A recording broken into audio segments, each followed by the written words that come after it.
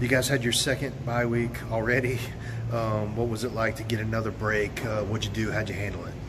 I think it was good for us to get another break. Just more recovery for the guys that need it. We got some guys out like Nick, just giving us more time to work on the things that we need to work on, and just doing a little bit extra work. Last year we only had one bye week, so I think the 2 bye weeks really came through positive for us.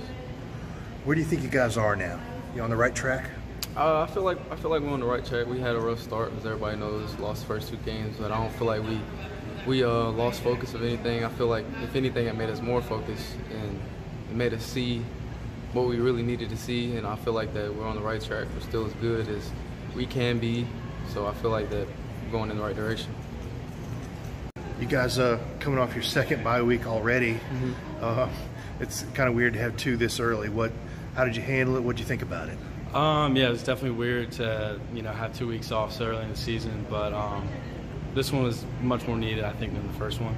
It gave us time to recover, get in the training room, and really just focus on like what we need to fix, I think, from the previous 5 games. So I think this one was well needed. You guys got a couple days off. What'd you end up doing? I got to go home, see my family, which was really important. Really just spend time with them.